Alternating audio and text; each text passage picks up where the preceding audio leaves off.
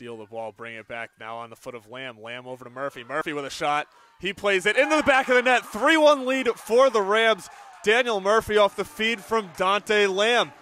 So the Rams taking a 3-1 lead now with 19 minutes and 11 seconds remaining in this one.